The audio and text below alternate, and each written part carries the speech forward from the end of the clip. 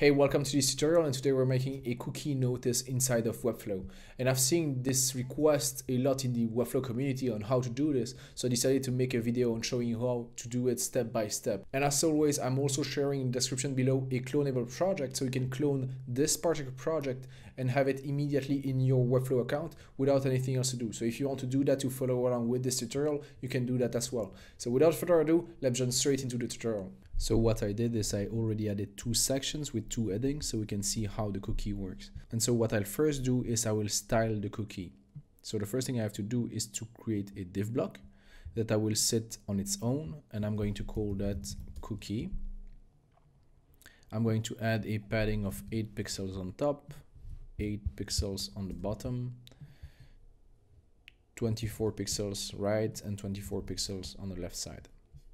And I'm going to set its position to fixed. This is important. And so it's fixed on the window. And what I need to do now is I will set its left side to 20 pixels and this bottom to 20 pixels. So we'll stay on the bottom left corner. And I'm going to add a background color of black. And I'm going to set a radius of 5 pixels. Now what I will do is I will set its layout to display flex, center, center, and horizontal. Now what I will do is I will drag an image inside of it. Take an image inside of the cookie, and I will select the cookie that I already uploaded. I'll set the width to 30 pixels.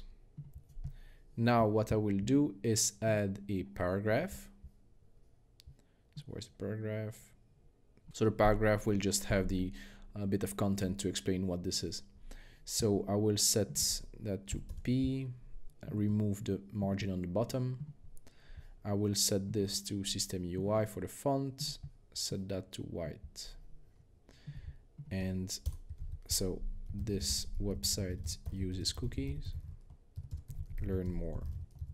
And the learn more needs to be a link to the privacy policy. So what you would do is you would take this link and link it to the privacy policy right here.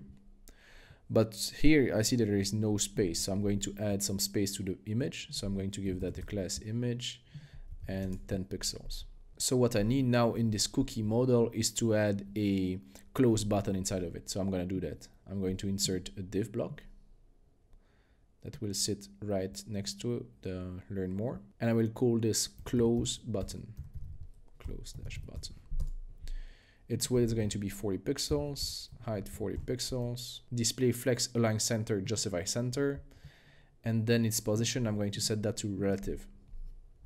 Forgot to mention one thing though. So this cookie notice, you want it to be on top of everything else. So you need to place the Z index as higher than any other elements that you have inside of the page. So what you would do is you would set that to, let's say, 999. So in your own project, if you have an element that has a Z index higher than 999, you would need to bump this cookie notice higher than 999. But for this particular example, it's gonna work. And I'm going to go back to close button, add a left margin of 10 pixels. And now I will create the cross. So for that, I need a div block that I will put inside of the close button. And I'm going to call that line. I'll set a width of 15 pixels and a height of 2 pixels. The position is going to be absolute, and I will set a background color of white. But I also set a radius of 20 pixels. And what I'm going to do is I'm going to duplicate this. So Command C, Command V on Mac. And now I will just rotate it. So the line 1 here, I will call that rotate 45. And because I'm going to rotate that by 45 degrees. So on the Z, you're going to rotate that by 45. And you're going to go to the second one, and I'm going to call that rotate dash min 45, because I'm going to rotate it in the other way. So 3D, rotate, minus 45 degrees. So now you see the cross, right? So the design is pretty much ready. What I need to do now is to create the interactions for it to work properly. So let's do that. So what I want to do is to add a hover interaction as you move. As you hover in the cross, I want it to move. So what I'm going to do is I will select close button. I'm going to go to interaction panel, element trigger, mouse hover, create a new animation. So I'm going to click on the plus, and I'm going to call that hover no, close button cookie hover in.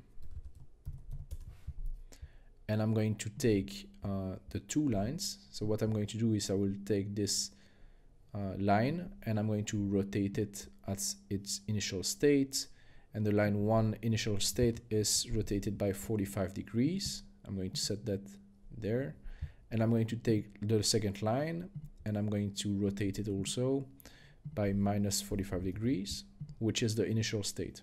So now what I will do is I will select the 2, right click, then duplicate, and now I will set the interaction. So I want to rotate it to 0 degrees. So get back to this horizontal line, 0. And for the 2, I want the duration of 0.3 and set that to ease.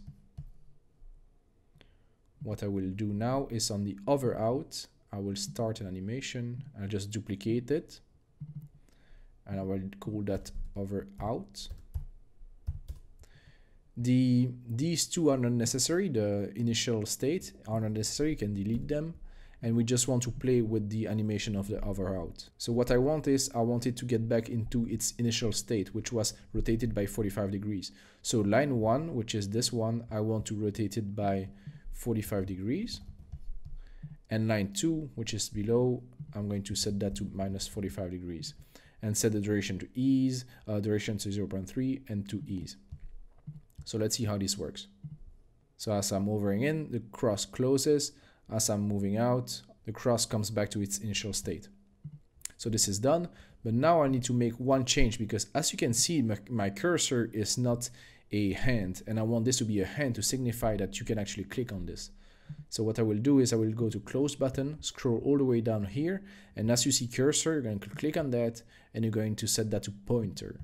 And now if I go back there, it turns into a hand, so it signifies you can click on it. So what I want to do now is I want to create an interaction. Once you click on this close button, the cookie notice will disappear. So let's do that. So we select the close button, we go back to interaction panel, element trigger, we're going to go on mouse click. So on first click, start an animation. Click on a plus, and let's call that close button, close cookie, click. So what I will do now is I will take this cookie div and I will move it on click. So what I will move is first I will affect the class cookie, all elements with this class, and I will move it by 200%. Set this duration to 0.5 and set that to ease. So let's see first how this works. So I'm hovering in, I click, this disappears. Great. But I want a bit more interaction. So what I will do is I will go to the cookie and I will add an opacity interaction. So on click, I want the opacity to go to 0 and I will set that to ease again. Let's see.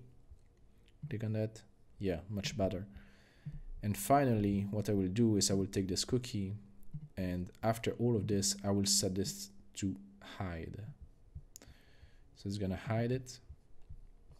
Good. So on click now, this is done. So we've set up an interaction then on hover. So I hover over the cross, it just moves quite nicely. If I click on the cross, it disappears, which is very cool. So what I want now is as the page load, I want a fade in interaction. So let's set this up. So on page trigger, now I will do that. You go to page load and you start a new animation, which we're going to call cookie load. So what I will do is I select the cookie, I will go to move, and I will initially move the cookie notice by 200% on its initial state. Also, what I will do is I will set its opacity to 0%. I want to add the class, and I want this to be the class as well. So what I will do now is I will create the fade in, right? So I'm going to go to the move that I want as page load 0.5. I want you to move to 0%. So to your initial state that we designed. And now I want the opacity to be 100% and we'll set that to ease. So let's see how this works.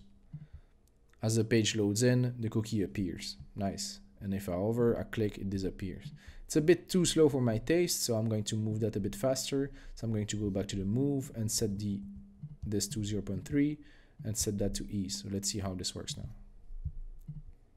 Yeah, much better. Loads in quite nicely and it disappears on click. So what I will do now is I will publish it. So let's publish to see how this works. Okay.